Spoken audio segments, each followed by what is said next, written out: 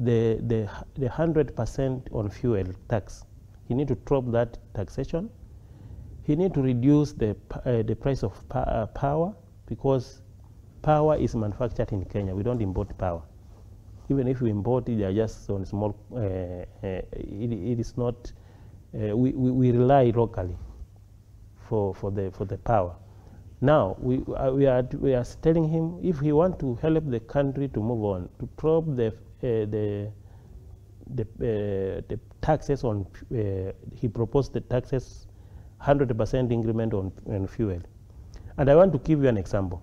Russia is fighting against the West and the United States from Ukraine. Yes.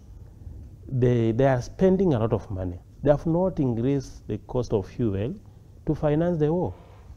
Because if you increase the cost of fuel, you kill the economy.